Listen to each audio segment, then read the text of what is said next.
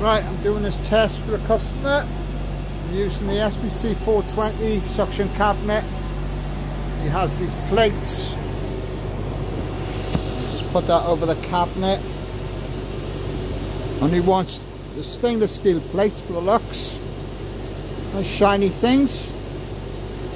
But he wants to take the shine off it and leave it with a uniformed finish. So I've done one test with a glass bead.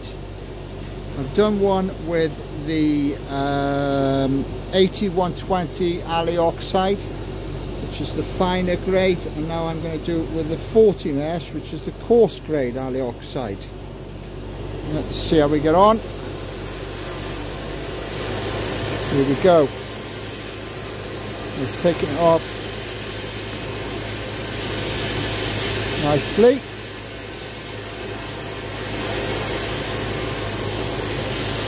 In no time at all, actually. Not bad for a suction cabinet. It's lasting about 80 to 90 psi. I think about 80.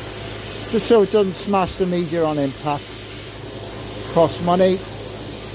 Loads dust. We'll blast at a sensible pressure. Yeah, that's working through that nicely.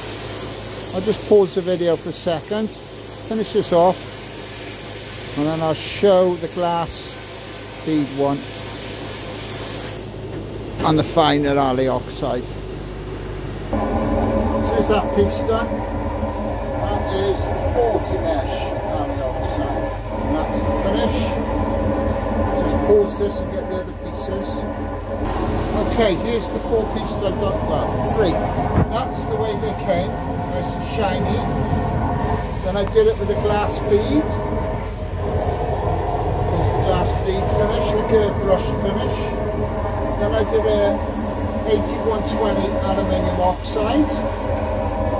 That's that. It's a lot quicker with the oxide.